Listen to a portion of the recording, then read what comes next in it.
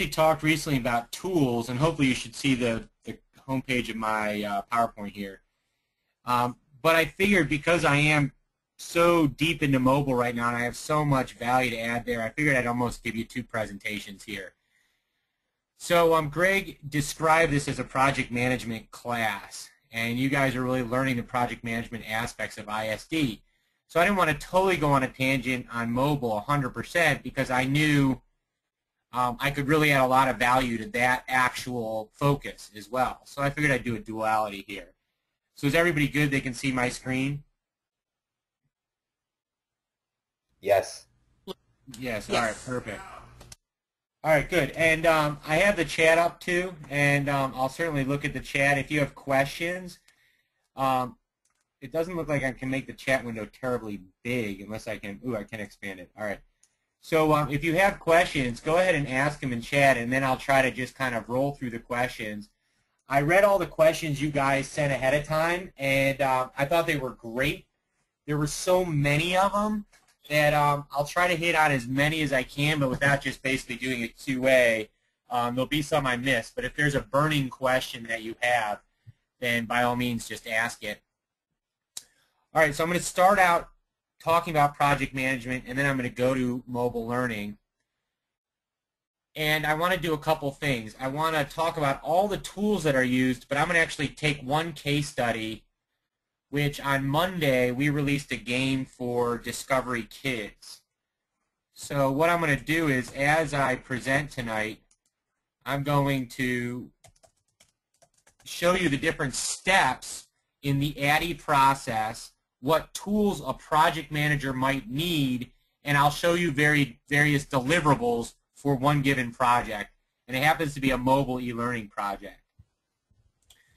So that's good, Maureen. I'm glad. Just fire away if you have any questions on how to get into the industry. As Greg mentioned, I actually worked for a couple companies, Exceptional Software. Rowan pulled me in.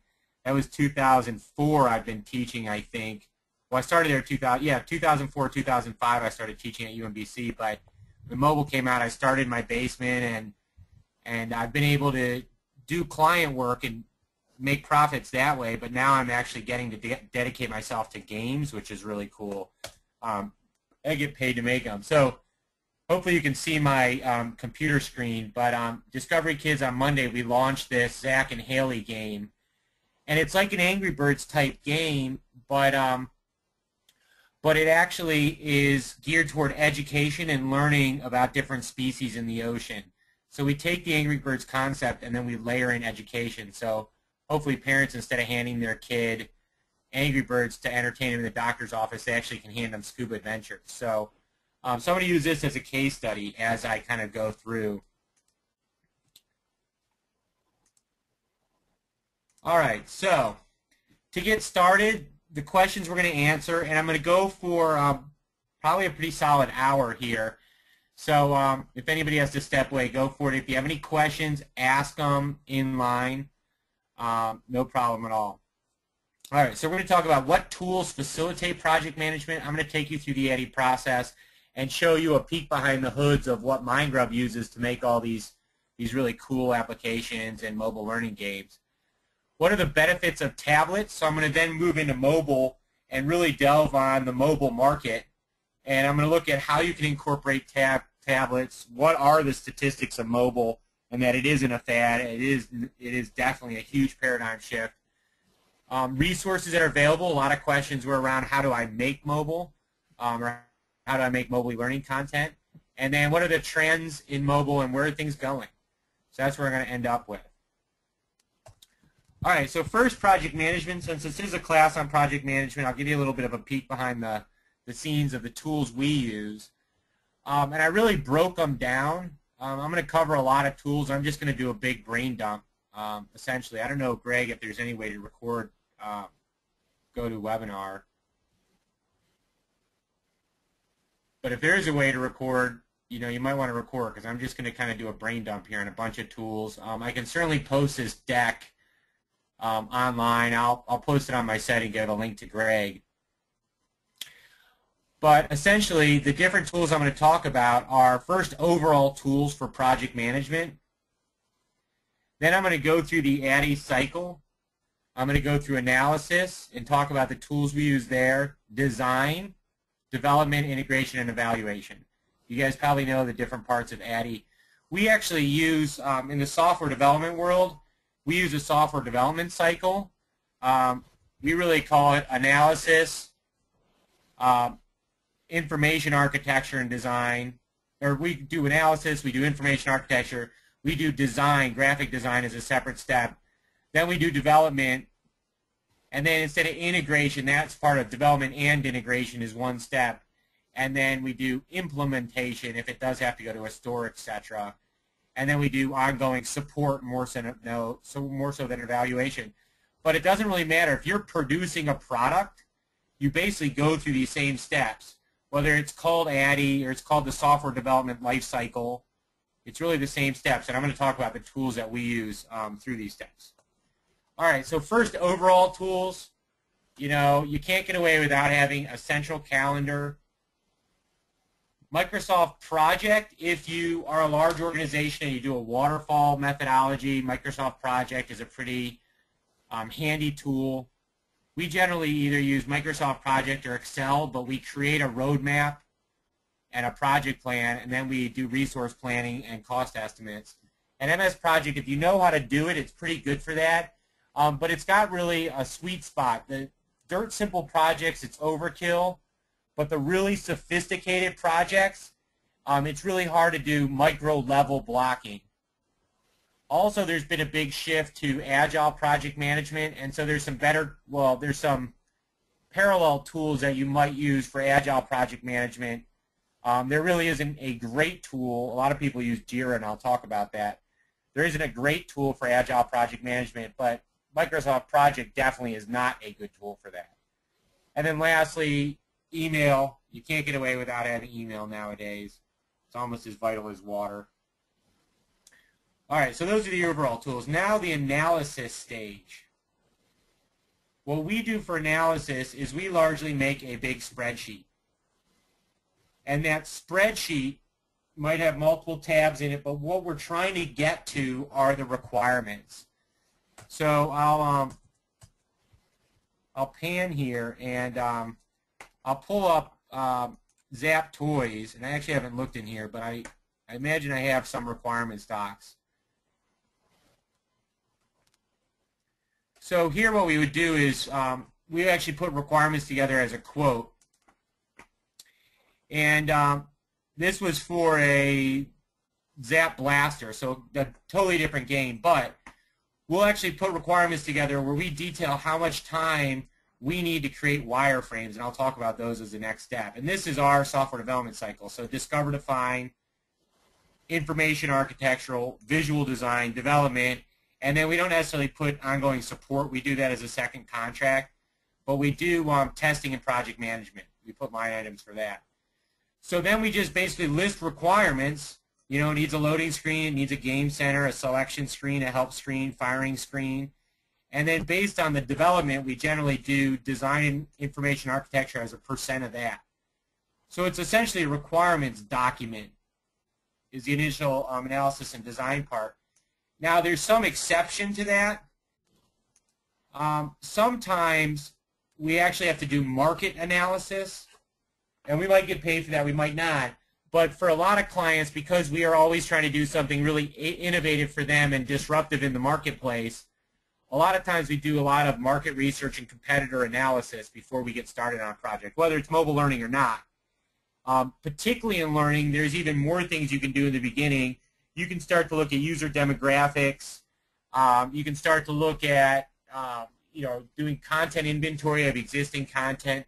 There's a ton of stuff you can do to organize your project, basically keeping within Excel and Word.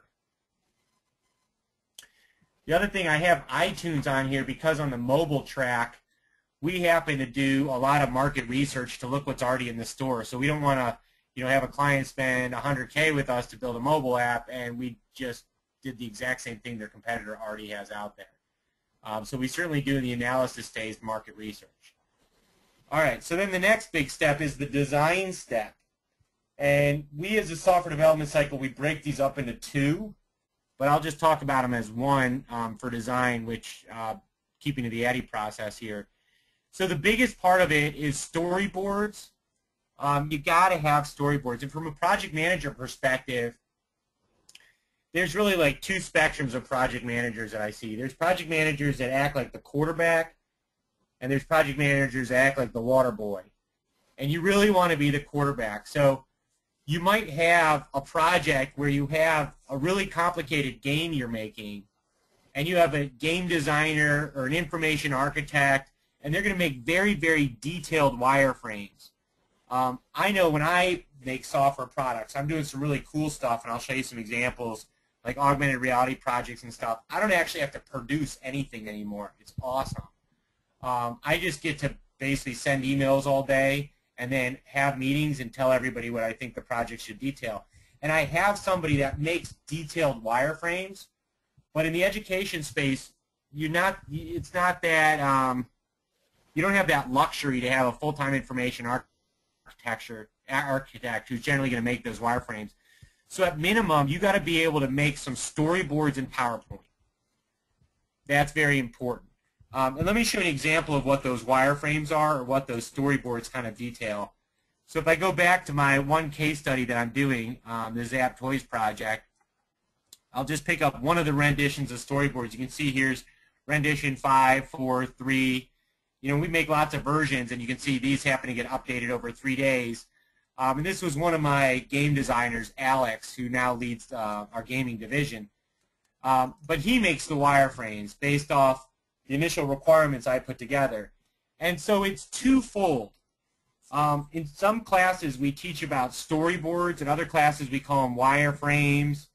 Sometimes you'll hear them referred to as templates. And I'll talk about the difference now. The difference is that this is a wireframe. It's showing individual snapshots of how the game should work. So I have the loading screen. I have character selection screen. You can pick between. Now it's Zach and Haley. You saw it on the home page, but we also have a microsite for it. So you know a little bit more about the game, I'll play our microsite video, and hopefully you should be able to see my video. So this is a microsite that we launched. You can see here Mindgrub and Zap. That's our Hong Kong sales division. They're a toy manufacturer and a friend of mine, but we collaborated to put this game together. So let me play this video for you. Hopefully you can see it okay. It'll be a little chunky probably.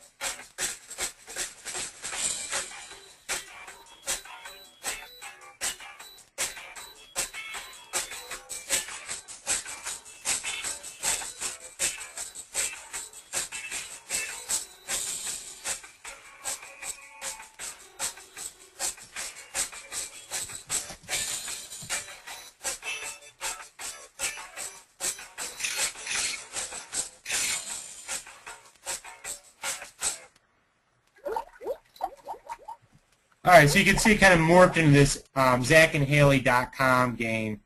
But essentially, if you follow along there, what it does is it's these two kind of explorers, and you go through and explore underwater adventures or the underwater levels, and then you have this field guide, and you discover information about these sea creatures, and then you take a quiz about them. So it is Zach and Haley. At the time, we had these choose the characters, which you can see we did a lot more character design, and I'm going to talk about that. But we wireframe the entire game out. Here's choosing your color, and then we have levels like Angry Birds. You select your different levels, so that's a wireframe. And it's very important that you wireframe all your screens. And again, in the education side, the project manager as the quarterback, you're going to actually wireframe out a lot of these screens. You might do it in PowerPoint, but you're going to really try to set the direction on things. Then there's also the storyboard. So this is a little more storyboard-esque. Notice it's in the same PDF, but it actually shows how the gameplay works. You can swim back and forth, up and down. You get oxygen for air. You have to take pictures, and then you can pause the game, and then you complete the level. So this is an actual storyboard that shows that flow. But needless to say, you want to detail all the ways the game's going to work. That's a wireframe. And whether it's e-learning, a game, doesn't matter. You want to detail it out. Games are a little more special in that there's a second step, and I'll talk about that in just a minute. Let me jump back to the PowerPoint here. So to do those storyboards or to lay stuff out, you want to use PowerPoint. And you guys, as the on-the-ball PM, you might have to rough out a few of those things. Quick and dirty works just fine. It doesn't have to be totally slick as long as you're going to go to a design phase. It saves time to rough things out on paper before you go to design, though, particularly for games, because you need to do a lot more than just draw a pretty picture, and I'll talk about that. And then there's a lot of other tools you can use for doing more robust wireframes and storyboarding beyond PowerPoint. Lucid Charts is a pretty quick, and simple one to use.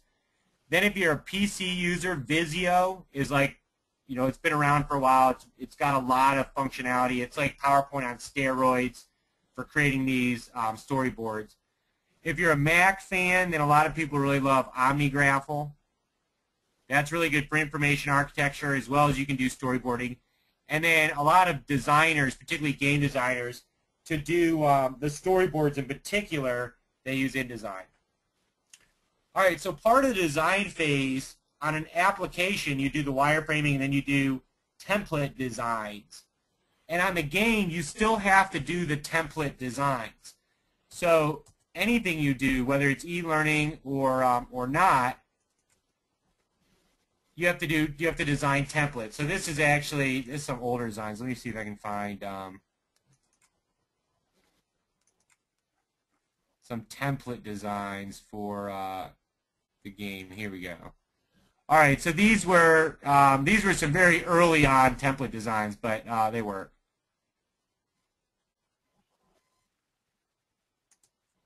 So you can see these were like sample loading screen, and it actually looks nothing like this. You can see now we branded it. Like we have this generic scuba diver, and then we ended up doing a backstory, and we branded it Zach and Haley. That's really important. In e-learning, you really want that kind of backstory. But those were more template designs. But what we actually ended up doing or having to do in the design phase is actually do character designs. And so we actually designed each of the little pieces out and designed all the little characters that you see here. So that's really important. And that's visual design aspects. And then we went through and we designed all the different fish, etc. in the game.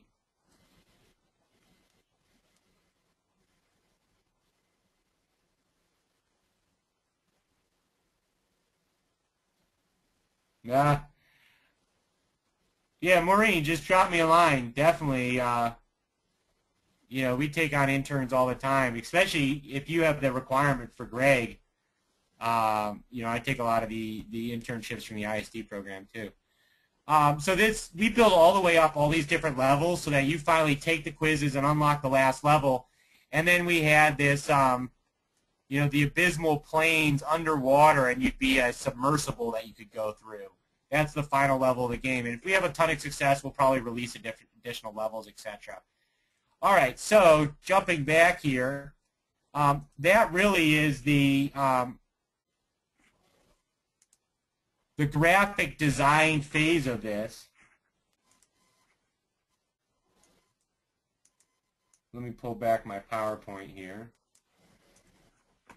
All right, so then we have graphic design, Photoshop, fireworks. Actually, a lot of that stuff was done in Illustrator. Greg, has my choice of tools changed over time? Interestingly enough, the same buckets of tools that you need generally stay the same. So we still need to do information architecture and wireframing. That process never really existed, and then when it did, the first tools that came out are still pretty much in the marketplace, but there's been a lot of new tools since. For visual design, it's pretty much been the same tools the entire time: Photoshop, Fireworks, and Illustrator. It's pretty much the same tools there, so that hasn't changed. There are some elements now where no tools existed before, and now there are additional tools we use, like Google having Google Apps. We use Google for everything now. Google Spreadsheets, Google Docs, any company document is pretty much a Google Doc now. Now, that is a drastic tool change. So I would have used just Word before. Now I end up using Google Docs, and I should have in my first slide actually included Google Docs. I just wrote email in there, but yeah, so that has been a change. All right, so then you have the design phase, then you go to development, and normally development are like the actual development tools. So like for mobile, one of your questions was, what are the development tools? To make Zack and Haley, that game, we actually use Flash to make all the characters, to make animated sprites, and then for programming it all together, we use Corona. And those are developer tools, but what I did is I actually put project manager tools on here. So the first project management tool that I think everybody should really just embrace is Basecamp. So Basecamp, which is basecamp.com, after you log in it says launchpad.37 signals, is a project management tool. It's really like a project bulletin board and communication hub. So it's not nearly as complicated as like Wave used to be, if you remember that short-lived product. It's not like an online open community. It's really just project-based. You can see here, actually I have a number of clients that use it. Curiosityville, KIP, Wheelhouse, and they have separate base camps. And so when I log in, I essentially can go to any of the different base camps. It's a SaaS product. So I'll go to ours, and then just keeping in line with that same project, I'm going to go to that Discovery game, which happened to be a collaboration between us and Zack Toys. So I go to Scuba Adventures, and then this is everything that it does. You can start message threads. So the same way there's like discussion boards, and you might want to talk about the design or the hosting or the look and feel or how to set up your iTunes store. And you start those as different message threads.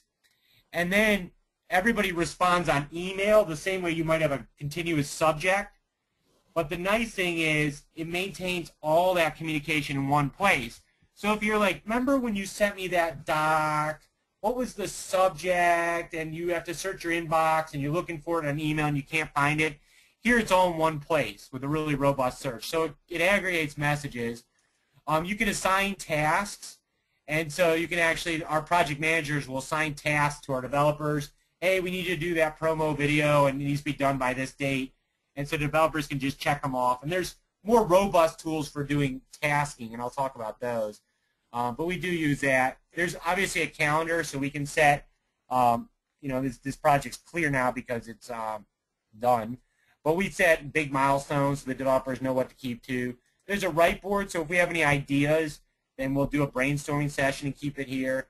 And then there's time, so you can actually do time tracking on your project. We use a separate system for that, for getting all our developers to track time, which then ties into our accounting system, but you can do that here too. And then any file, so as we made that homepage for Discovery, all the graphics, we manage them all in here. So Basecamp's a phenomenal tool. I definitely recommend you look into doing that one. All right, Dropbox, if you're sharing big files, you can do Basecamp, but sometimes you want to share a client with a file and you just need to get a big 50 megabyte, 1 gigabyte big file. Insert explicative in the middle there, just big file. Dropbox is a really good tool for that. So as a project manager, you want to look into that. When you start doing quality assurance testing, QA, you want to track bugs. Bugzilla is a good tool for doing that. So the client can add their bugs. You can assign them to the developer, and then the developer finishes them and then marks them as complete. if you do agile project management, something that's a little more sophisticated than Bugzilla is Jira. You can actually track initial user stories, which is kind of the initial requirements, what the users want. You track their stories. Then you can turn those into, tickets that people fill out. We have used Jira on some projects. We're not quite the best at using it, but I would rather we step it up to Jira over at Bugzilla.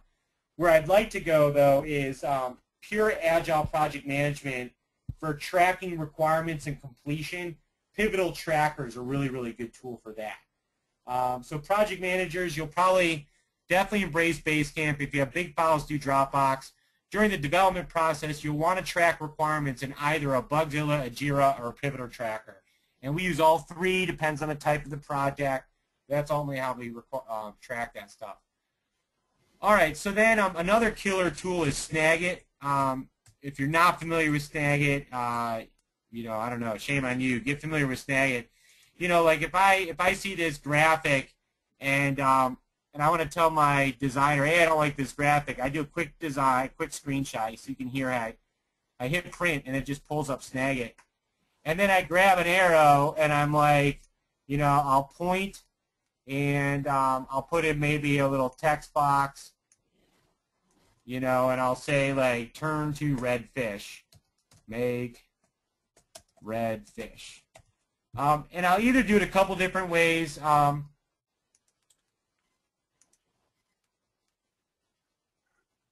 So I got to figure out, let me add a background here.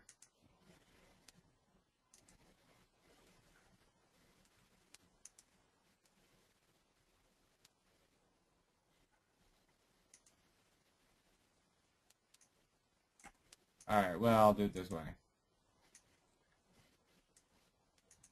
All right, so I might make a note in here. They actually have bubbles. That'd probably be the best thing.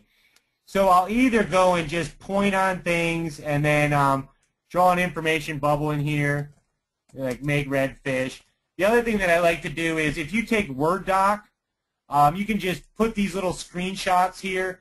So then I might do that, and then I might go over to Word and then actually paste it in Word and do a running list of changes that way. But Snagit is just a really great tool, particularly for visual things. So definitely use Snagit. That's not one to consider. That's just like get Snagit, would be my opinion.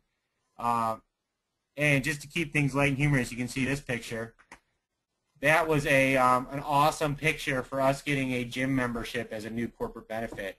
I saw that. I laughed my butt off. So hopefully you get a little bit of a kick out of that too. But actually, it's fun with Snag. You can see a lot of the different things I snag. Like this was a game we just made for a client called Curiosityville. I have another slide for that. Yeah, snag it. Looks like it's 49 bucks. Just get it. I mean, don't think about it. Skip one dinner out, but do get Snagit. All right, so back to tools. Browsers, of course, a browser is your friend. I don't need to let you know. You'll need to have all browsers, though.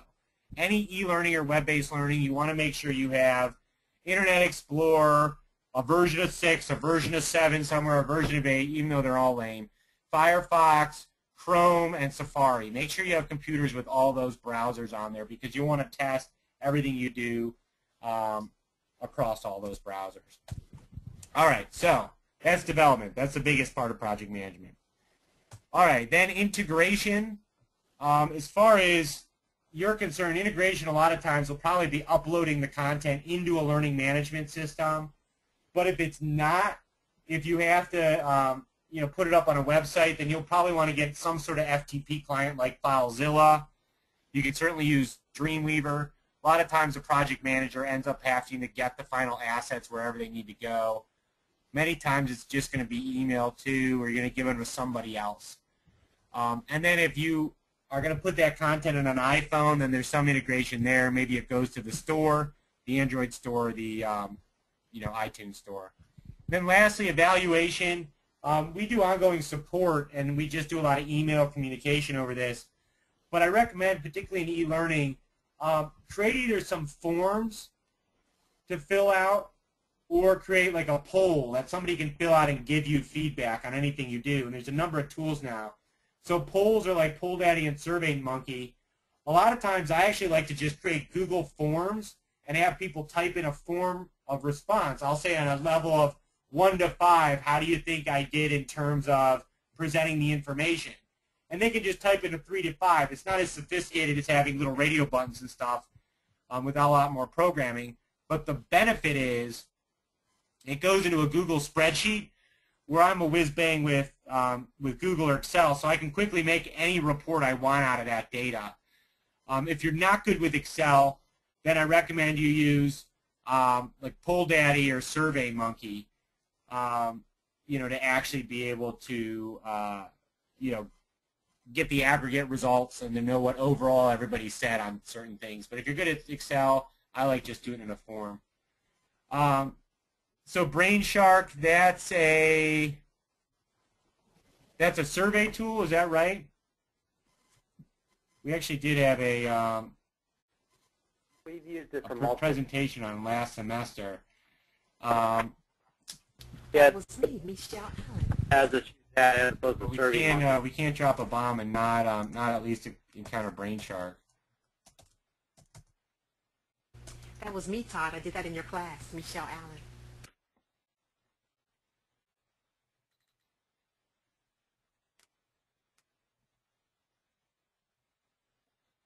So BrainShark looks like it's another presentation tool. So there's a few other presentation tools, and it actually brings up a good point, Bill or William, is that as a project manager, you probably have to give a lot of presentations. So PowerPoint, certainly, I didn't even cover those, but you're right. Really embrace, pick 3, right? So pick PowerPoint, BrainShark, or Prezi is an option too that a lot of people are starting to look at. Yes, Michelle, you presented BrainShark, exactly, yeah. Right. And then we had another presentation on Prezi too, I think in the same semester. So yeah, that is actually a genre of things I didn't talk about. The actual dog and pony show, so that would probably be like if I went to my PowerPoint here and I talked about the different steps, back in the beginning, probably in the overall bag of tools, you probably want to have some presentation tools. BrainShark, Prezi, PowerPoint. And that's so you can do the dog and pony show. You can do the smoke and mirrors, prototype click-throughs. Definitely a good thing to have in your bag of tricks. That would go in overall. It's not really a step in the ADDIE process per se. All right, good. Yes, and Alice did the Prezi, and actually we have those. If you're interested in those, you guys certainly from Michelle and Alice, they have links to recordings they did last semester. So you guys might even have those links. I don't know if you have them, but go ahead and paste them in the chat, and after class you guys can watch those too, because those were some other good tools. All right, so those are tools, and that's basically what I teach, tool teaching tools. I teach instructional technology, so different tools, but I talk about it from the developer's perspective, the PM's perspective, middle management perspective. All right, so now what I want to do, because my company is just exploding in mobile, I do want to do a brain dump. So I'm going to kind of shift gears here, but I'm still kind of going to show you that discovery piece. You can download the final game to see how it finally came together. And then we, of course, do the marketing now, so we're doing co-marketing with Discovery on that. And we have a number of other really cool games coming out. I'm actually trying my darndest to become a game company. Maybe that was, or at least to grow the game division. I'll never get away from just pure e-learning and from doing content management systems, but it is definitely a new focus. All right, so mobile. Think outside the box. And I actually spoke, interesting enough, Greg Williams, I spoke with Greg Walsh last night at a Silver Docs thing, which was put on by Discovery. And we spoke about gamification in the classroom, or adding video games to the classroom. And Greg very much spoke on the, the principles behind gaming and how to incorporate games in the classroom. And I just took him in a different direction. I said, really what we need to do is redefine what the classroom itself is. And you guys are actually pretty good about that because as corporate instructors, a lot of times you're embracing e-learning, online synchronous learning, and not putting people in rows as much anymore. But this happened to be the secondary school. So I want to pick up some of that presentation. I know Michelle, Alice, I probably showed some of these slides before, but I want you to think outside of the box, and very much with mobile, that's what it is. We're not really lecturing to people anymore. And the modern day secondary classroom looks like this. And we're not really lecturing to students in rows anymore. Those years are beyond us. And I'm being somewhat, facetious and speaking 5 years ahead of ourselves. But we need to really think outside of the box, and that's what we do with mobile now. Because where we're going is kids used to playing this video game. So that's really the experience that you need to think about. So yeah, there's these tools, but a good project manager, I said you should be the quarterback and not the water carrier, because the good project manager should be the one that has a lot of the vision for what needs to get done. And what you guys can do is kind of level set your mindset now in terms of what is that vision. And that vision that we're going is that students of tomorrow are going to be wanting this video game experience and not sitting in rows. Now, this will not be for everybody. There's still a lot of stuff of kinesthetic learning that has to be hands-on, that has to be in groups, physically in a lab somewhere. But certainly a lot of the lecturing, going to a physical location and seeing somebody lecture, we're going to eliminate the physical presence needed for that. We're doing that in a number of ways. We're doing that with, like tonight, I'm speaking across GoToWebinar. UMBC's program also has they also have a Connect account, which I use because you can record it, which is really nice. So I like to use that tool as well. But it's still largely I'm lecturing to you. Something we're doing, that one screenshot I showed before, Curiosityville, we're actually making interactive learning games for 3 to 7-year-olds for this client. And it's actually really cool because you play these games, and it's just gaming, but we actually make the games that cross-reference Common Core and state standards. And so as you play the game, we keep track of what standards you're accomplishing. And then parents can log in and they can actually see where students are doing well and where they're not doing well. And so they know if the student isn't doing well in the math games, that the parent can actually go behind and work with Curiosityville to prescribe new games that will reinforce concepts students need learning on. So this is really where things are going, and it is really gaming, but it's some really cool games. We just did a launch for them too, actually this past week. That launched Monday morning. It was a soft launch, curiosityville.com. I recommend you look at that too. Okay, so the rise of mobile, just to let you know, it's not going anywhere. For education, the iPad was huge. This year in the United States, mobile is going to be the predominant platform that people access the internet. So there was one question, is mobile learning a fad or not? It's not a fad, it is the big paradigm shift. The same way that, computers aren't just going to go away, and we're still always going to have, telephone capabilities. It is here to stay. It is the big paradigm shift. Everything's going to be mobile. And I'll talk about where the future is going next. We're actually behind in this country. In Asian countries, they're already more progressive than we are. They do payments through mobile devices, through smartphones and near-field communication. In African countries, they do it through SMS. So the shopkeeper will say, send you an SMS. It's $2 okay. You hit yes, and then it gets billed to their phone plan because they actually don't have credit cards there, but they're faster than we are now. They're circumnavigating a lot of that infrastructure that we have. But mobile is here to stay. The other interesting thing is there's 10 times the number of devices. So, as you do mobile, as you do e-learning, you need to think about all those different browsers. Now you need to think about all the different platforms and really looking at your audience and what devices do they have. So students, for instance, a lot of times they have access to iPod touches, but they might not have iPhones. And chances are if they have money in the household, somebody has an iPad or a Kindle or a Nook, which is Android. So you can certainly hit those devices. All right, so mobile web, some very quick statistics. There's 5 billion devices. Video is 70% of the traffic. Games are the biggest categories.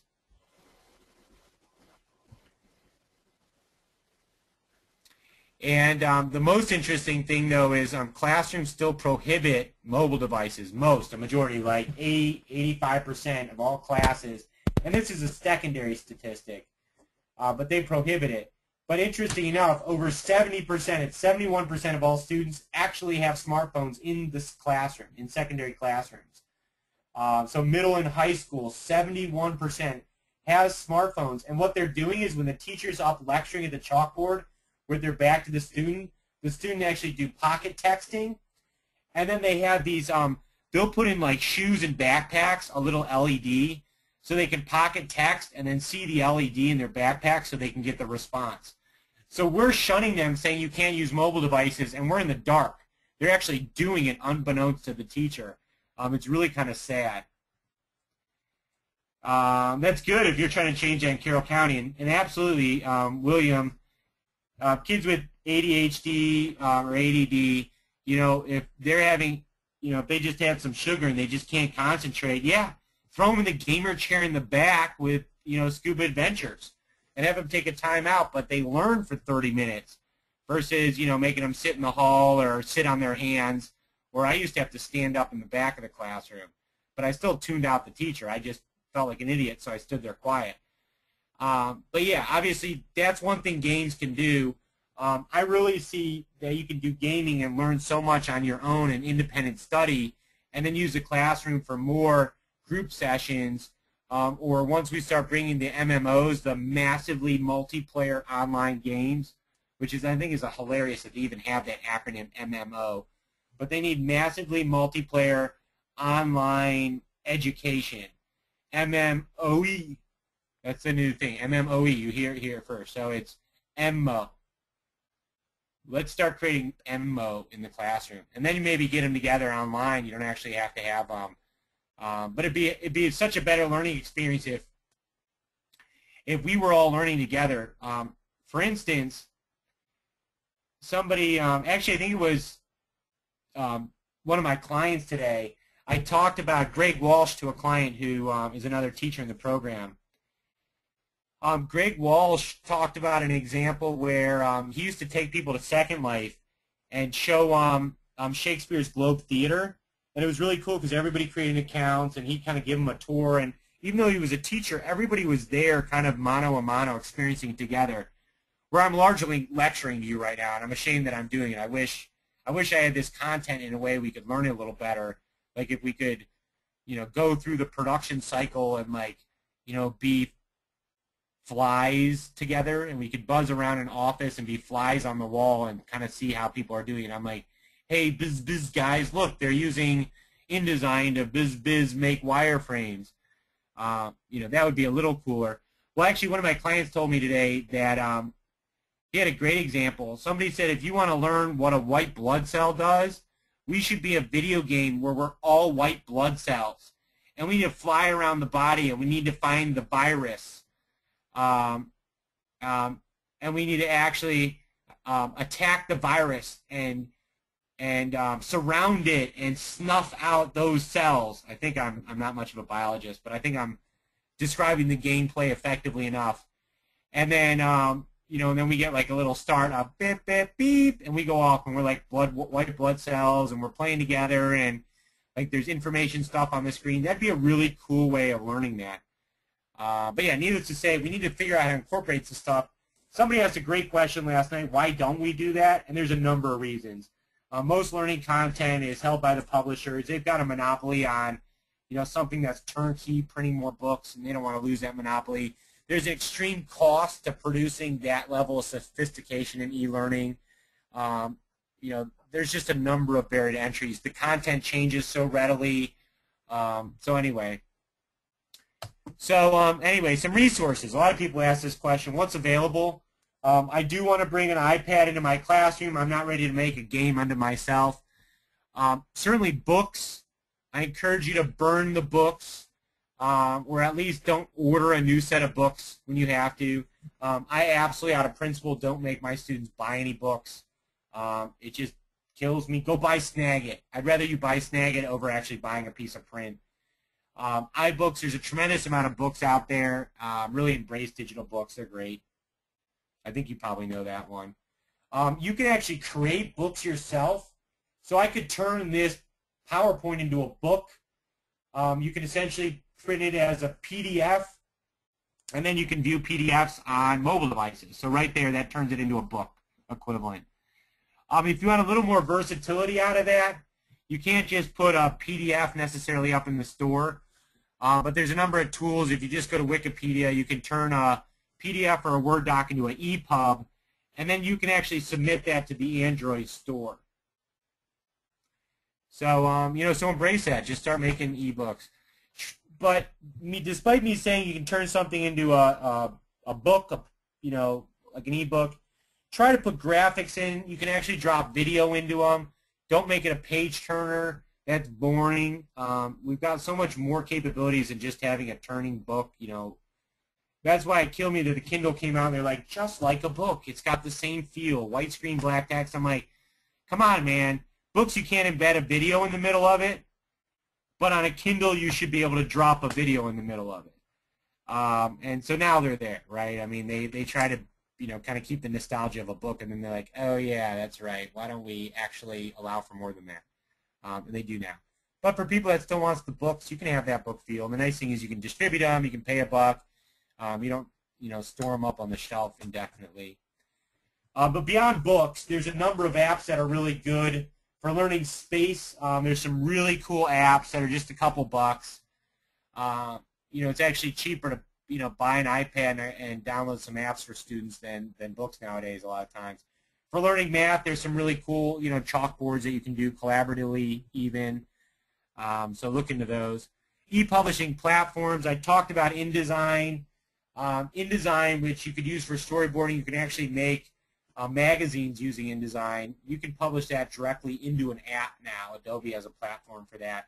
You can also use Quirk, so I suggest those two.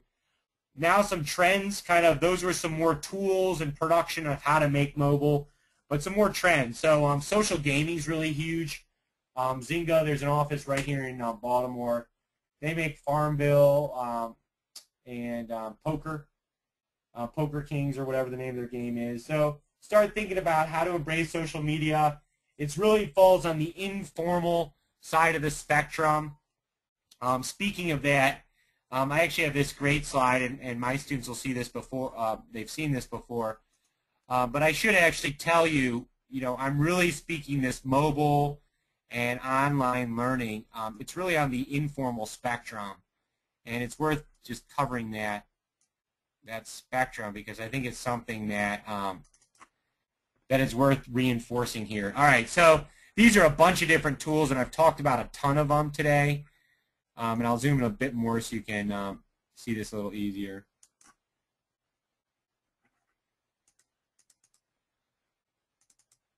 All right, so there's a lot of software here. You can see on the left, mobile, polling, wikis, blogs. Everybody wants to know, how can I make Facebook for learning? You could use Facebook as your learning management system and essentially deliver your content through Facebook. That's really the best way you could do it. But just keep in mind there's formal learning, which you might create formal page turners now, which is at least a replacement.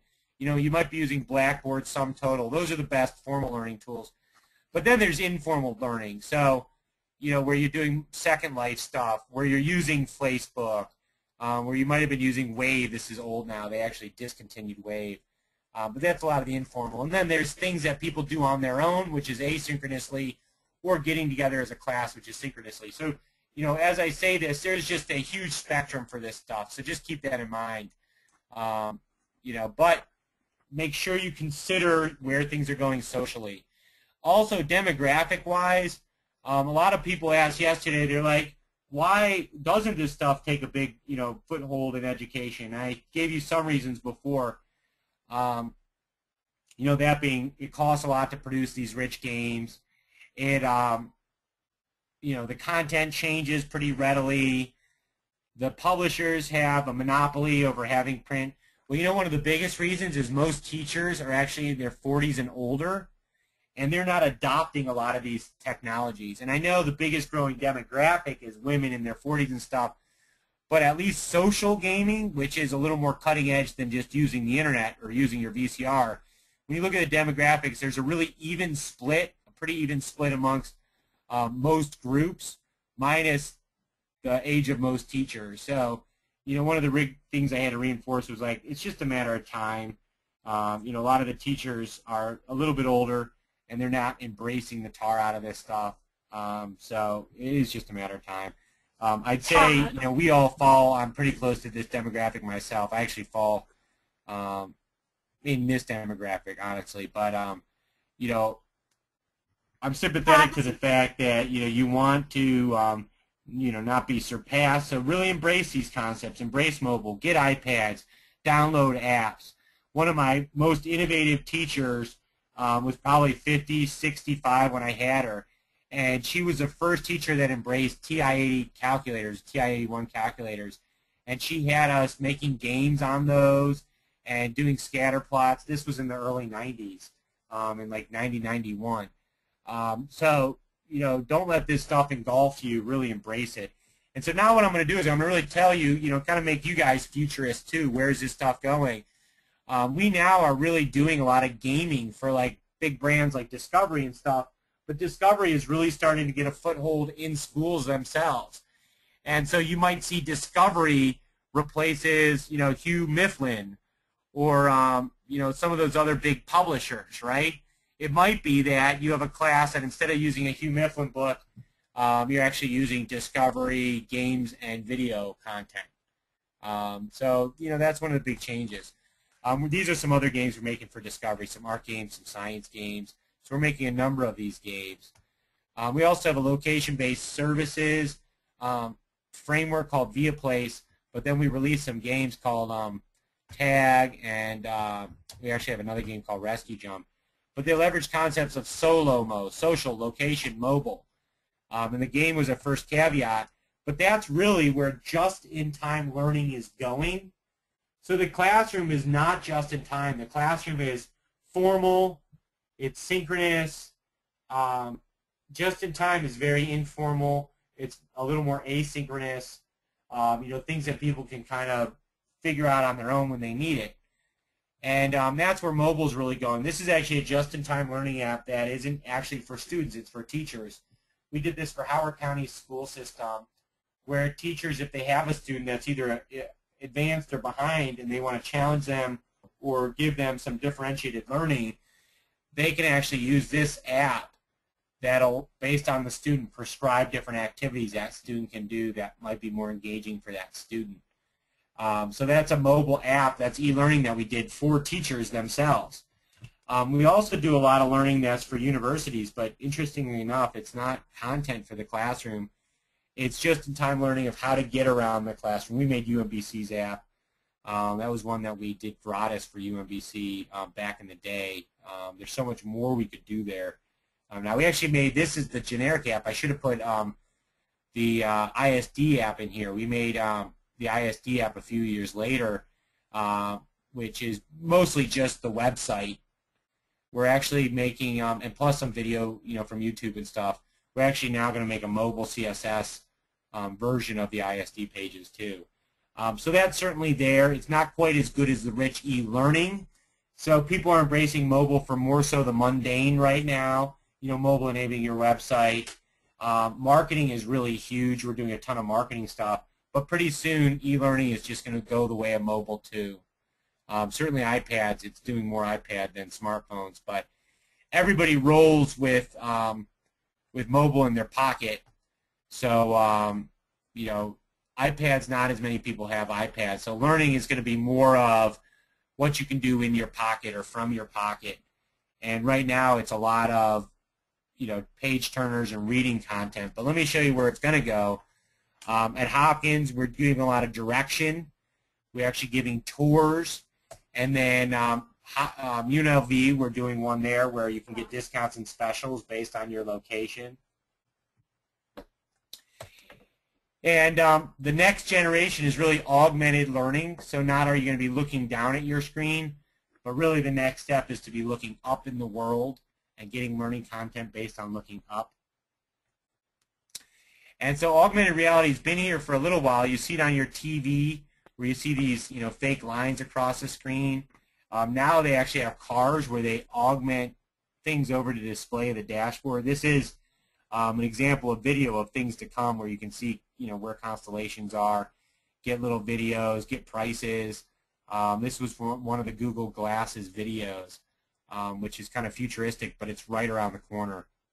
And also on your computers you can get some augmented reality. We're starting to do that ourselves. We're actually making some learning experiences using augmented reality. So this is some R&D we did for zoos. You can walk around the zoo and get both tours and then zookeepers. We've done some where you get different layers of information over your screen. We're starting to do walking tours. So there's a lot of R&D. We actually, since class last semester, we netted our first location-based augmented reality e-learning mobile application. I know that's a lot of buzzwords in there, but that's actually stuff we're doing now. So it's here. People are paying for it. And the first one we're doing is the Baltimore, Ohio Railroad Museum in Baltimore. So you'll be able to go around the museum and scan QR codes and get video content as it relates to exhibits. We're doing a game now. So in the Roundhouse, there's a game where you'll be asked a question, and in augmented reality space, you have to identify the right train. And then if you do, Choo Choo Blue, an animated instructor, kind of like Zach and Haley, but a train, will pop up and tell you about the train as you play the game in augmented reality mode. And really you have to look at where things are going. Yeah, that's great, Maureen. Walking tours and digital overlays is where it's going. And you can really look at Hollywood, and thank them for that. They had Tom Cruise back when he was a little more buff. I watched the most recent Mission Impossible, and, I remember watching Tom Cruise, like, in Minority Report or, like, Mission Impossible 1 take off his shirt. And I think most women in the room, you could hear him sigh and their jaws drop. No, I'm sorry, Michelle. In the most recent Mission Impossible, he takes off his shirt. He's got, like, old man boobs. I'm sorry. Like, I think most people were like, oh, like, put on your shirt, Tom. Poor guy. But back in the day, there was a scene in Minority Report where he had actually taken somebody else's eyeballs and he was wearing them and running through the store at Gap. Gap actually does a retinal scan and says, hey, your blue shirt's in. And that's actually what spawned one of my companies, Via Place, which I actually just opened a new office for, still in Catonsville. But there's another scene where he has this crazy touchscreen device. That was 2002. In 2006, Jeff Hahn demoed that at TED. And actually, I gave a really killer TED Talk, a TEDx talk in Baltimore. You should probably Google that and watch that. I talk about a lot of these concepts. But then the next year, in 2007, it was part of the iPhone. Artificial intelligence now, IBM and Deep Blue in the 90s beat the best Russian chess player. They did it again with Watson in 2010. That was actually artificial intelligence. It was still brute force computing, but they actually did natural language processing when they read in the question. And then if you add in speech recognition, natural language processing, and brute force computing, what do you get? Voila, you get Siri now. And so e-learning is actually very interesting, just to really impress a point upon you. It's interesting where it's going. It's not going to be sit down and go through this page turner and, hey, voila, you learned content. It's actually going to be these smart agents that learn from you and learn how you learn best and then prescribe just-in-time learning content for you. And it's going to take a radical form. So if I know, maybe there'll be a mentor one day and I say, hey, I'm your coach. You need to buy bananas and buy eggs for protein. Then my coach can program in what I need to learn, which is that I need to take more protein. And then they program my smart agent. The next time I'm at the grocery store, it says, Todd, you need to buy eggs. Well, I learned that I need to buy eggs. I had a mentor, and it's going teacher as the mentor, not the lecturer. And again, I apologize. I'm lecturing tonight. It's terrible. But that teacher's going to be more of a mentor. I'm probably going to program things that then your smart agent will dole out to you at the right time. So that's really where it's going. And Siri, was kind of those things coming together now. The next big paradigm shift is absolutely that we're going to be cyborgs. Just flat out, we are going to be cyborgs. I say that kind of, jokingly. It's certainly not going to look like this. I'm not going to replace my eyeball, and not even. That could actually be like on top of my eyeball, but it really looks like it's stapled into my head. Hollywood, they're right that we're going to do this stuff, but it doesn't going to look like this. And that's really heads-up display, Bluetooth headset, and a wireless mic. And it actually looks like this nowadays. So this is an actual product in the market where you can watch video. It'll do speech recognition, and you can hear audio.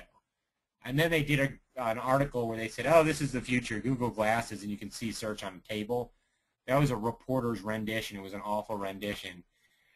It's actually going to be like some of the videos that you see now where you watch the internet on your display, and like you're walking toward the metro. One of the best examples is in this Google display. And actually, why don't we finish with, we'll watch that video if you haven't seen it. It's worth watching. And there's a lot of joking ones too, but Google Glasses, demo, you should watch some of the parodies too. They're great. But I'm going to show you this, and I'm going to talk about the learning aspects of it. All right, so here it is. I'm waking up. There's these different apps that pop up. There's reminders, right? So that's kind of learning. Ask CGS tonight. It's my personal assistant. I love my human personal assistant. I probably shouldn't use the word love, although I told her it's going to be bad when I start using the word love to her face. But she's awesome. She walks in my office and she tells me the play-by-play in the morning. But eventually she'll get replaced by a computer that can just reiterate that stuff to me. That maybe I'll have a digital avatar that'll tell me this stuff. But that's learning, right? There's some better examples of learning in this. Right, so there I'm learning the temperature, 10% chance. And keep in mind, I'm wearing a pair of glasses. This is a day experience wearing glasses. But your job in the future is going to be to make this learning content so that I know it when I need it.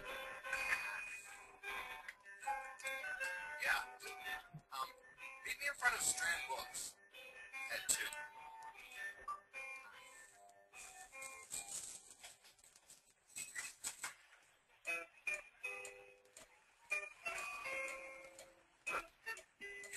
Oh, man. So that's the best one right here. Subway service suspended, right?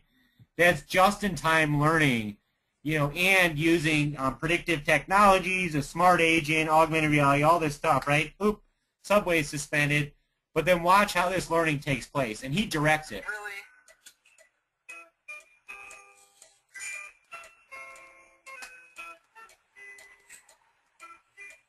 So now he wanted walking directions. Sweet. Remind me to buy tickets for Monsieur Gano tonight. Where's the music section?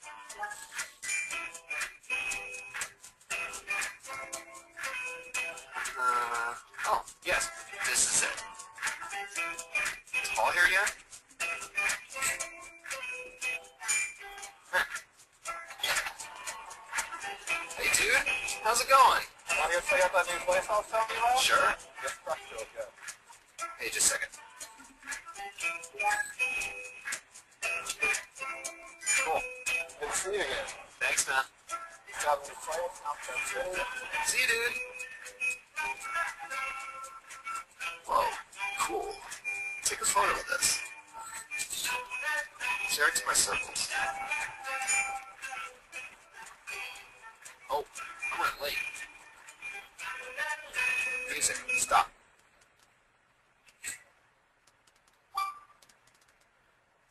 Hi, what's up? Hey, Hey. you want to say something cool? Yeah, sure. Is that a ukulele? Yep. Okay, here goes.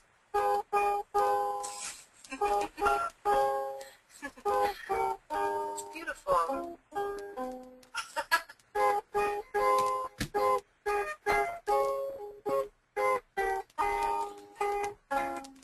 All right, so that's where things are going, and you're going to be designing e-learning content for that in a couple of years.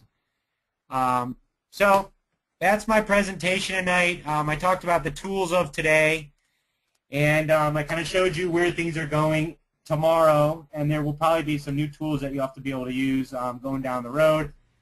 But certainly a lot of them will carry through. You'll probably always use Photoshop to design a lot of those things. Basecamp will hopefully keep up with the times. You'll always have a presentation. I would hope that PowerPoint would die one day, but you know, we might not be that lucky. There's still people like me using it to present, particularly online. Hey, Todd, it's Michelle. I have a question. Yeah. I was just curious. One of my questions was about the use of holograms. Have you guys been thinking about using that in any of your projects?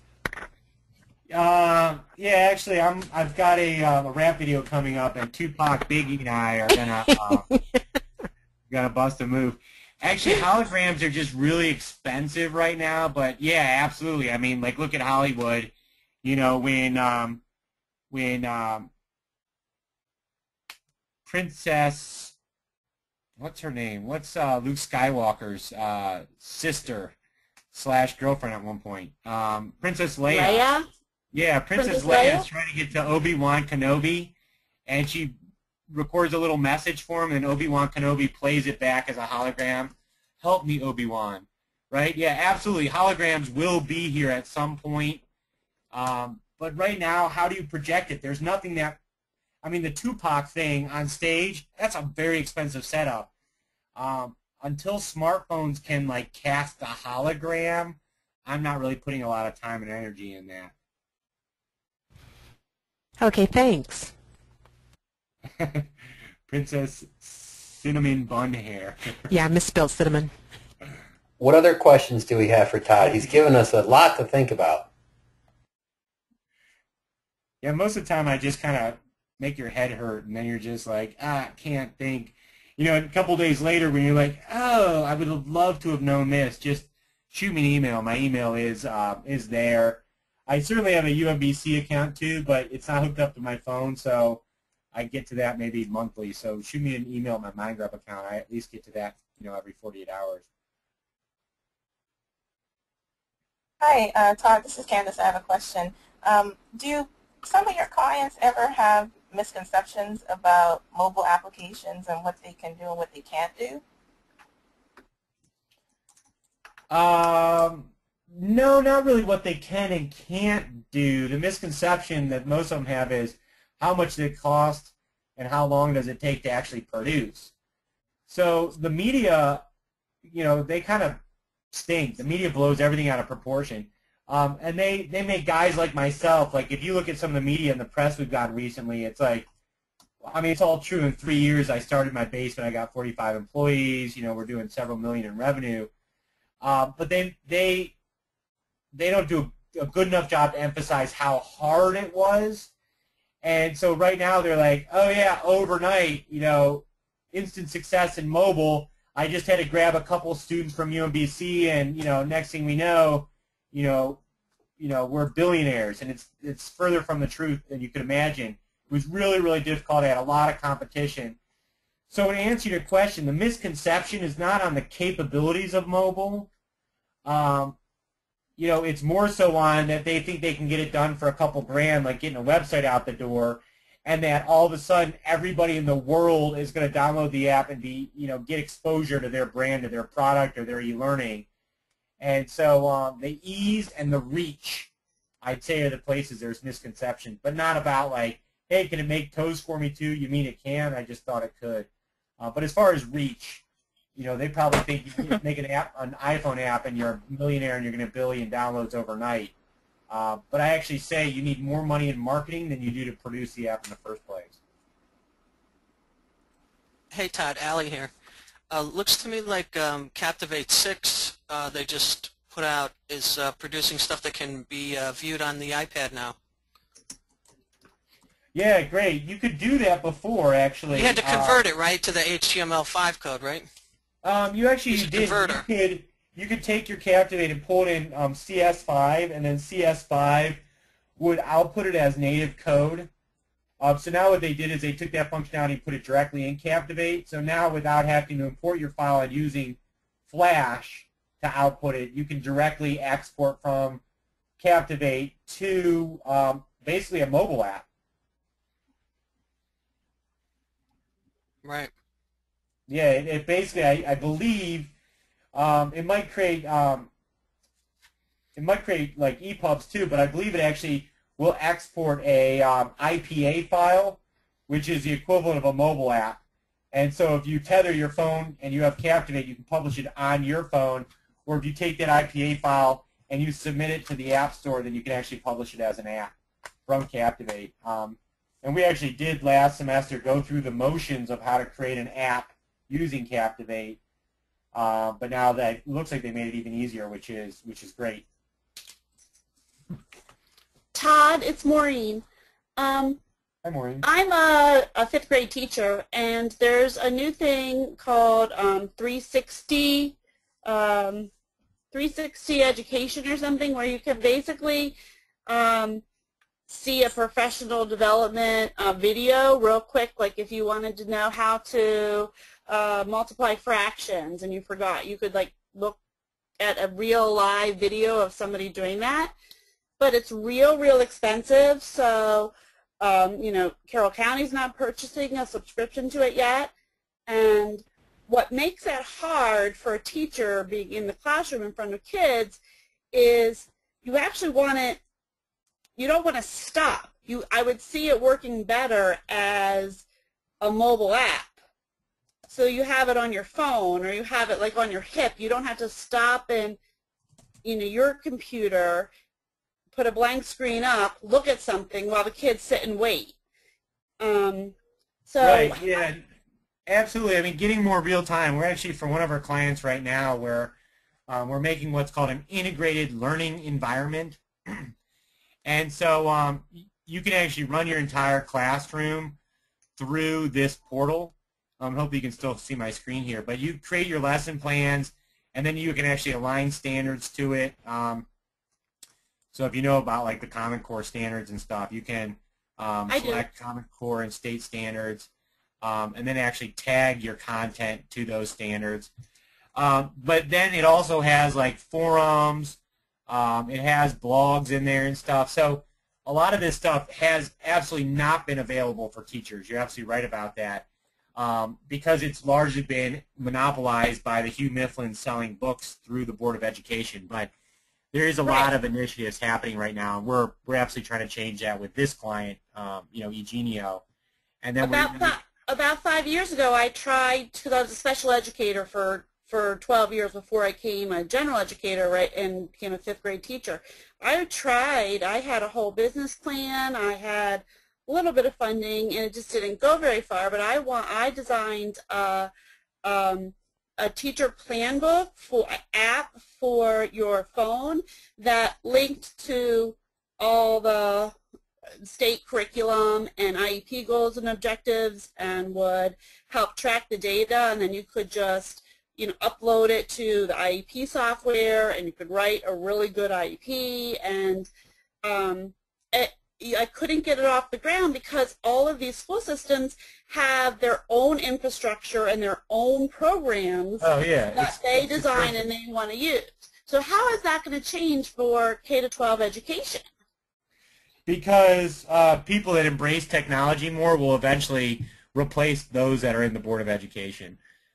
Because I want my plan book to be like a living document. I want to be connecting to links and seeing pictures and finding things, but also being able to document kids' progress, and be able to communicate that to my grade book or so forth. So I had this whole plan, and I was, of course, ahead of my time, like usual. Right. Yeah. No. I mean, change is slow. I was a teacher, and I'm not logged in, but in Dev we have grade books and everything, and you're absolutely right. It does. You take online assessments, it ties into your grade book. You can export it.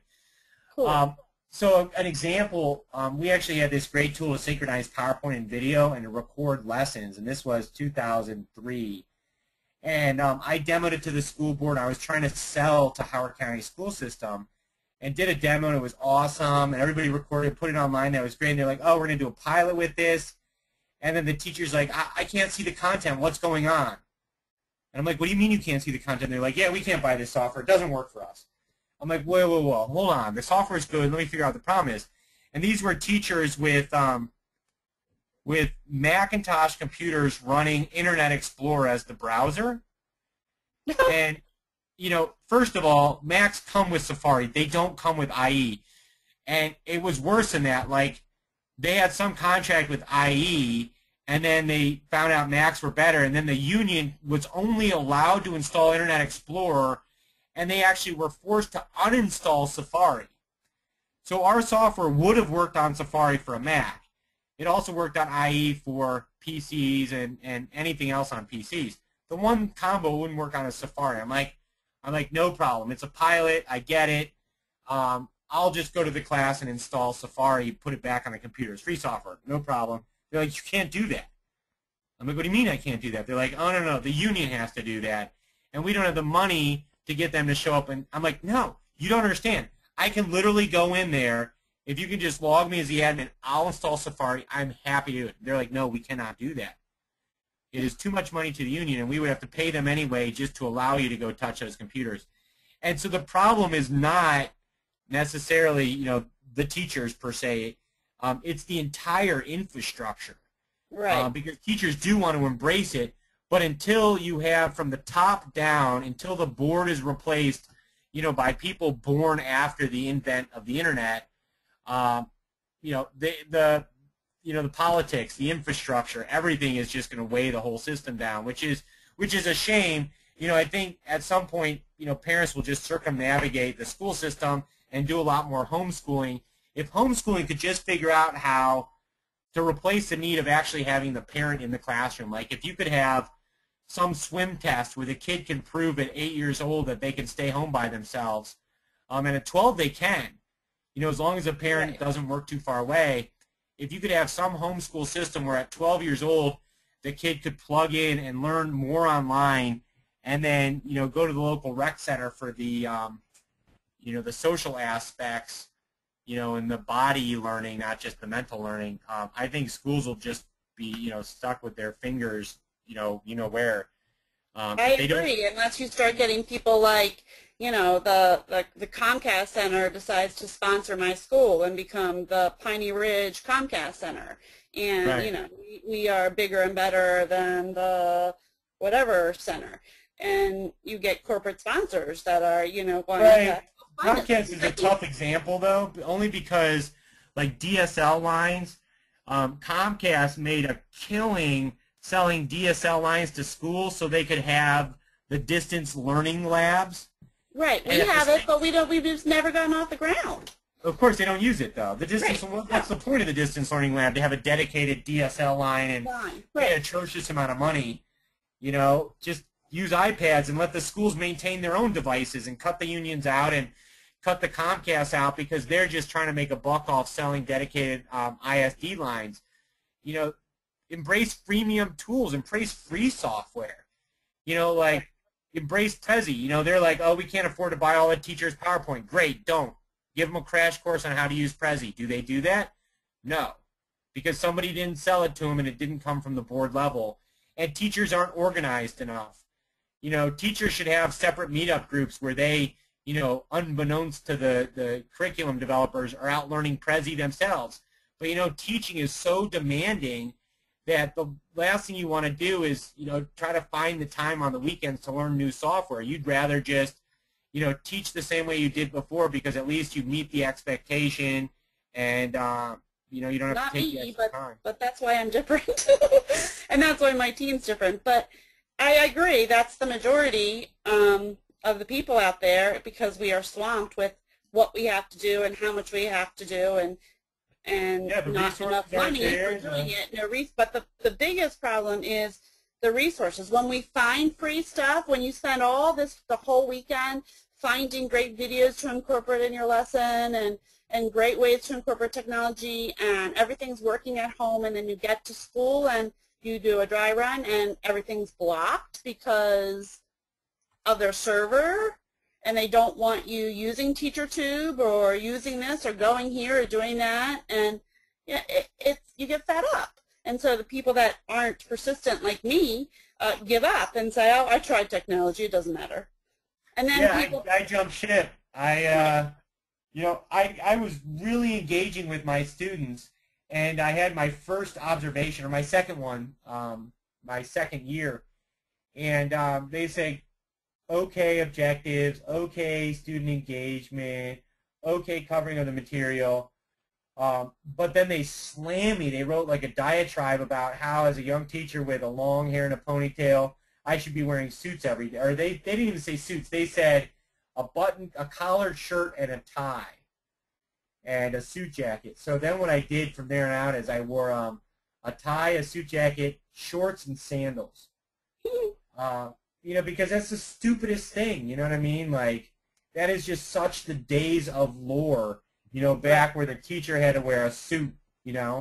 But we have to accept every single child in all of their differences and embrace the multiculturalism, but then teachers with differences aren't accepted. And I see that all the time. I'm on the multicultural committee at my school and try to change those perceptions. But it is the people sitting on the board and the people that make these decisions. And I did a whole interview that I'll be submitting to Greg next week, interviewing the assistant supervisor of staff development in Carroll County, who is actually retiring, and she was like my in to make changes in the county. I'm still friends with the assistant superintendent, Steve Johnson, but she gave me a lot of information about why it's not going to change, and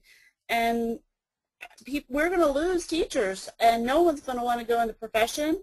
And with the race to the top, how is the education system going to support these 21st century learners that need to be in a global market, that need to be doing the things, because you said earlier we're not competing with Japan, and we are competing with them, but we're behind Japan and Africa. How is our school system going to be able to get people to be able to do that if we can't use that type of technology in our classroom? Yeah, well, that's why you see things like Khan Academy and, Harvard School and stuff using iTunes and using video and putting things up on YouTube and stuff. It's a grassroots movement that's happening outside of the mainstream classroom. And the mainstream classroom's going to have to get on board and figure out how to incorporate that stuff within the brick and mortar and within a bell schedule, or, eventually we'll end up like, trying to spend our taxpayer dollars on other things and, embracing more homeschooling and different things. Education, this was actually an ad we ran for, I think it was the ASTD conference, and we ran it in there where, somebody had mentioned that schools were changing, and I said, yeah, they're changing glacially, like glaciers, like they're not embracing change fast at all. And so this was an ad we ran where a teacher is still at the chalkboard with an overhead projector. Meanwhile, students are all in the classroom texting and tweeting and looking at apps and everything. Yeah, when I went to my new school 3 years ago, and I said, I really don't want this overhead in my room. I will never use it. I don't use an overhead. It was like, what? You're getting rid of your overhead? It was a faux pas. I mean, it was like an uproar. And I'm like, no, really, I don't have the room for it in my room. I don't use it. The overhead was actually a huge paradigm shift in education. Before, they had to write everything down on the chalkboard, or they had to give everybody handouts. The overhead was the first time the teacher could take a normal piece of print and convert it to a piece of media that they could then write over top of real time. So It was I actually a agree, very but powerful tool. when you have a document camera and you have a projector and you have a laptop in your computer, why do you still need an overhead too? Oh, well, absolutely. Yeah, no, I mean, it's been surpassed. Right. But yeah, it definitely was a good tool. Yeah, definitely Khan Academy. Look at that. Thanks for posting that, Michelle, because they're really taking off and getting a lot of buzz right now. There's a ton of education initiatives Cool. that are happening outside of the classroom that are getting a lot of exposure. All right, any other questions? Todd, this is Greg. Hey, Todd, Allie here. It's not a question exactly. Yeah, go for it, Allie. I was just going to say, my company, we do nursing, right, in the field. We go visit patients out in their homes, and we've bought tablet computers, you know, $4,000 a pop for all the nurses and all the clinicians, and they're looking into trying to do it using iPads instead because they're $500 a pop. And the whole idea of transforming everything that we do so that they would do all their e-learning on the iPad instead of on a computer. And so it's a big change. They're not, you know, they're doing pilot testing now of it, but it's very interesting to me. I'm excited about it. Yeah, no, absolutely. And the thing about iPads, too, is like a lot of people might have a desktop and they never really embraced a laptop because they didn't need to be mobile, but everyone's embracing iPad. So the nice thing about moving your training to an iPad or a Kindle and stuff is chances are the recipient's going to already have the device, and so you don't need to also provide the hardware. Versus like BlackBerry's companies bought them for all their employees. Now, you know, the employees have the iPhone and the company just needs to figure out how to incorporate it on their wireless or whatever. Which is why I think students, like one of those statistics, 71% or over 70% of all students have an actual smartphone in the classroom. Great. So I only need to have 10 iPod touches for the students that don't have their own smartphone. And then I'm like, all right, this is going to be the one class where I want you to break out your smartphones. Who doesn't have one? Here's an iPod touch. We're doing all our stuff in the smartphones. You know, if I was a teacher now, I'd say you must have one, and if you don't, I will provide one. And I personally would go buy 10 iPod touches. Of course, you know, I'd probably be kicked out because the union, you know, would, I never joined the union as a teacher, but they probably, you know, figure out some way to, like, you know, get me out of the system. But needless to say, I would just embrace them. And I'd say, today, we're going to watch these videos on YouTube. Please watch them, you know, and hand out earphones. And then I'd say, now I want you to give me your thoughts on it. And they'd fill out a SurveyMonkey form. And then I want you to start a discussion board, and they'd all do discussions. The only problem is I wouldn't be afforded the time to revamp all my curriculum. You know, I'm still getting books by the publishers that already has handout accompaniments, and it's so much easier to just go hit the copy machine than it is to actually rethink my curriculum. But when somebody comes up with some phenomenal curriculum that the teacher won't have to think about, they can just embrace, you know, then I think there'll be a tipping point and teachers will actually have the opportunity to use that in the class.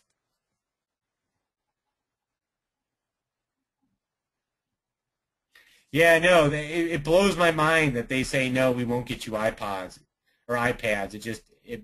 It blows my mind that we talk about being a very entrepreneurial and innovative country, and we are the ones innovating the slowest when it comes to education. Hey, Todd, this is Greg. Hey, Greg. Just a thought. I'm not sure how to frame this in the question, but it seems to me one of the things where some of this might go is it's not the tool itself, but it's almost like, okay, what do you do with it, and how do we use this to our advantage? And like, you know, like 5 years ago, I saw one, maybe longer than that, where some companies from India were using Skype to create tutoring businesses, where they're basically marketing to, you know, American parents and basically saying, we can tutor your kid online using Skype. It's a free tool, and we will charge, you know, X dollars less than probably, you know, most American tutors. And to me, that was like, you know, wow, that's a great idea. It's so simple. Why didn't I think of that? And of course, you know, Skype had been out for, you know, I'm not sure exactly when it debuted, but I guess that's where I see a lot of this going, is that a lot of these tools come out, and then there's almost like sometimes secondary and tertiary uses that we didn't think about that could, potentially, revolutionize some things. Just wonder if you had any Right. thoughts. I mean, like the whole system. You're absolutely right. The whole system's set up for failure. I mean, like secondary school systems, you actually have vacation days, and if you don't use them, they become sick days. And you build up this treasure trove of sick days that then you either can get paid a quarter of them when you're ready to retire, or you can actually go take 3 months off and be sick. Or actually, no, you can't just take them consecutively. That's a red flag. So the last year you teach, you actually take off purposely like Every a day and a weekend half plus Monday, yeah. every week, right? It's this big thing about sick days, right? If Yeah. it was truly about the education and you're sick, so granted you have a cold, you don't want to come in, but the sub actually gets jacked on, right? It's just a waste of time. You could teach across Skype the same way I'm teaching tonight. Why don't they roll in a projector and the sub is just the technical assistant and you're back home continuing to teach via Skype? The reason you don't want to do that is because, darn it, I still get paid. It's my sick day, and they go into my treasure trove. I'm going to use a sick day, or maybe they could play on that and say, hey, don't be sick, just teach on Skype, and you can get, time and a half. I don't know. I tried to do that with on my return, my first 3 years ago, when I was on maternity leave.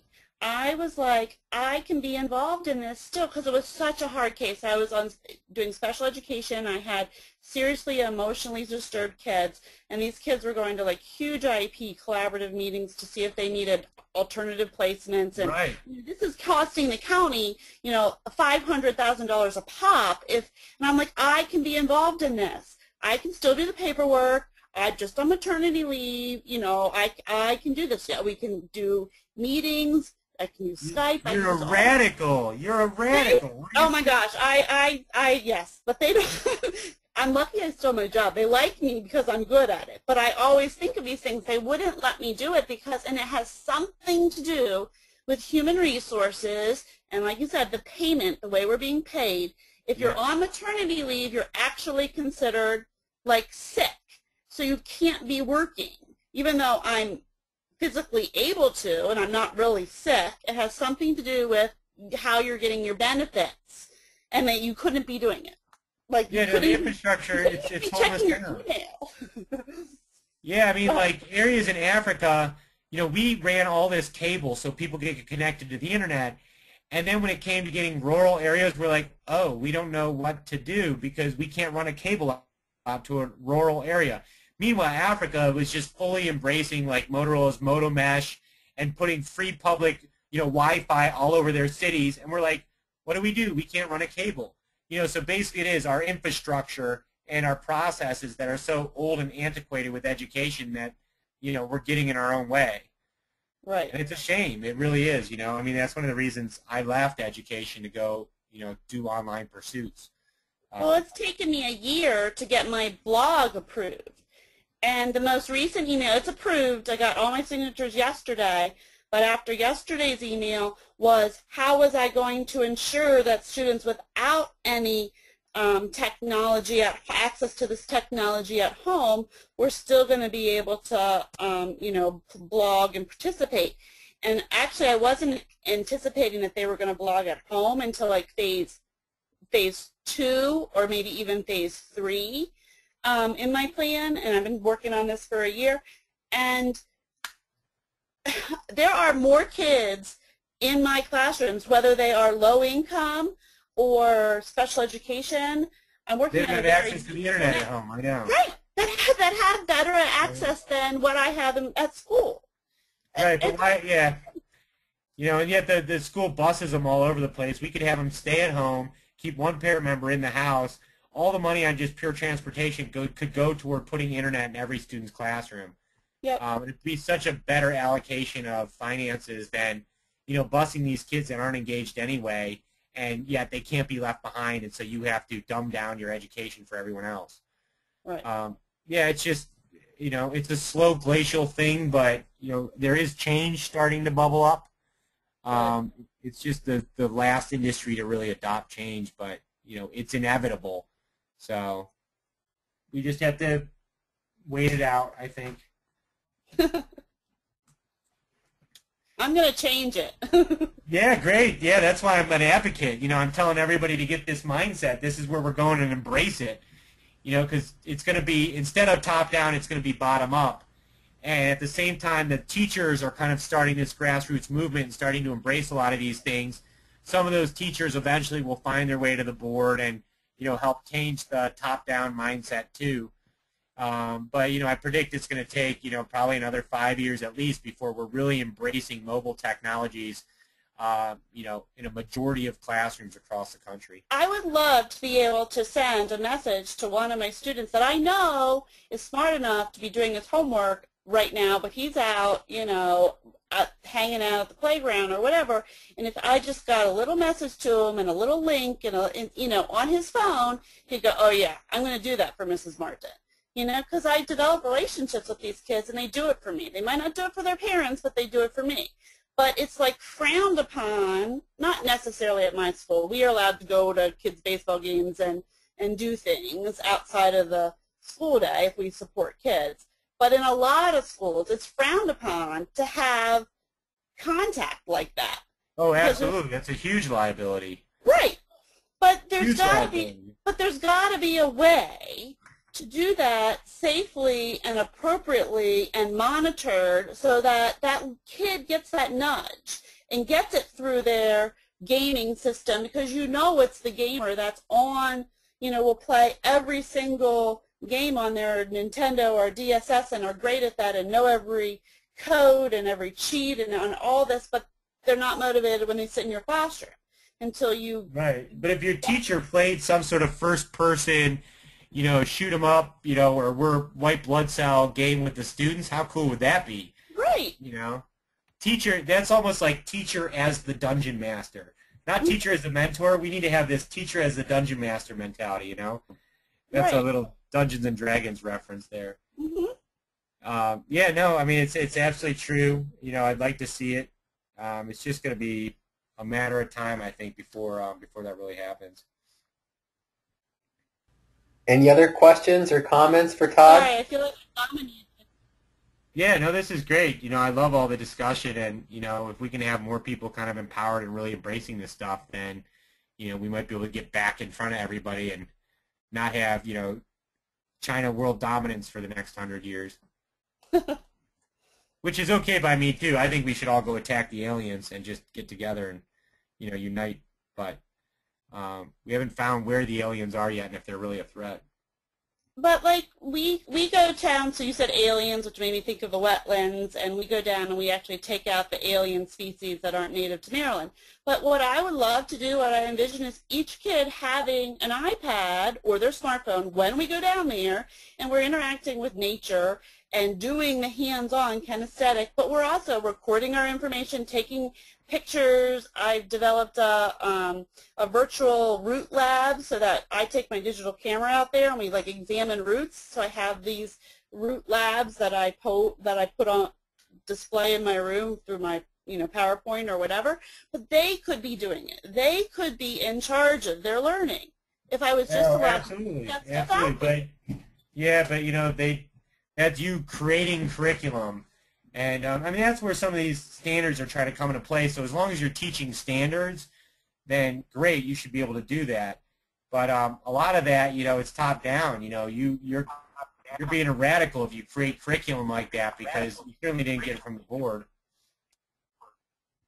No, they let me do it, but because I can relate anything to the Common Core or to the curriculum standards.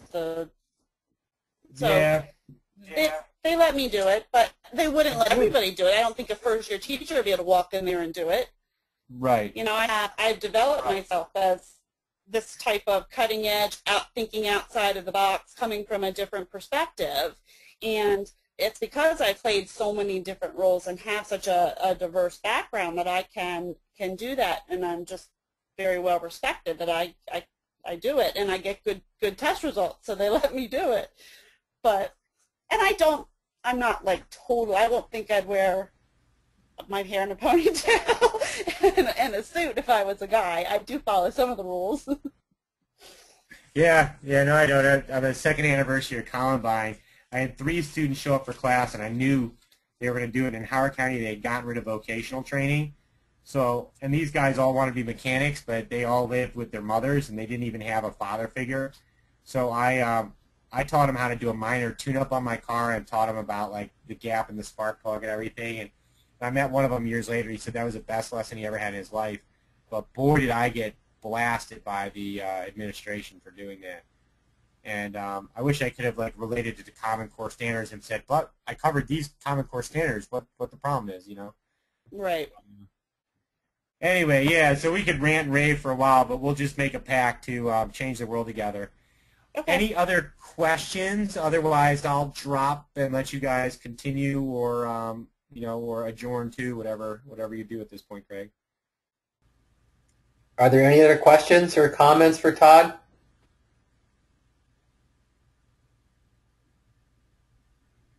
Okay.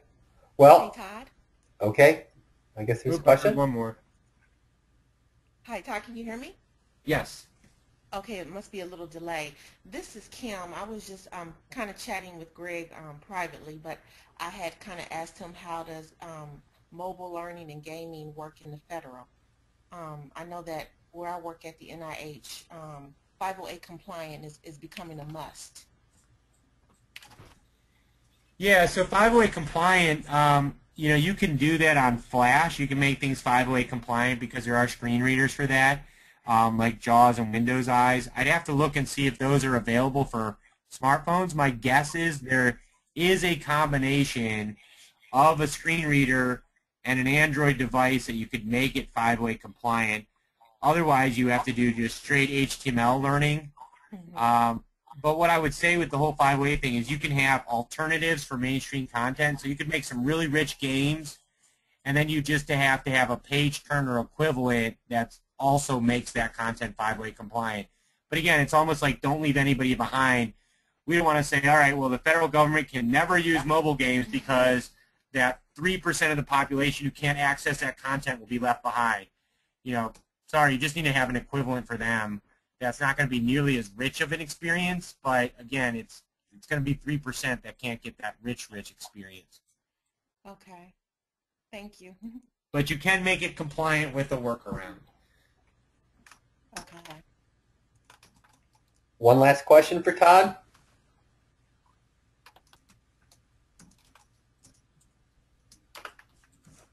Well, All right.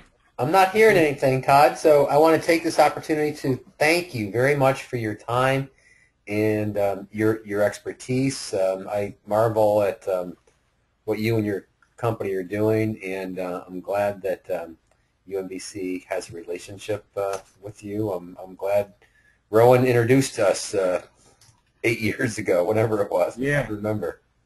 Yeah, it was a long time ago now. It must have been 2004. I think, yeah, it was. It was. Yeah, which is amazing. But, you know, one of the things I want to underscore for everyone is, like, in a way, we're in a small industry, and it's really important to get out and to talk to people and to meet them, because you never know. Somebody you might meet today could somehow influence you getting a new job or a contract at some point in the future. You just don't know it, but, you know, it can happen. And, you know, I'm really happy that Todd's one of our faculty members, because he adds, you know, so much to our program. And I just wonder, it's like, how does he have time to actually teach for us? I'm just amazed. So thank you so much, Todd. Yeah, absolutely. All right. Well, thanks for having me. Okay. And I will talk to you later. All right. Okay, everyone. If you have... Thanks. Yep, thank you.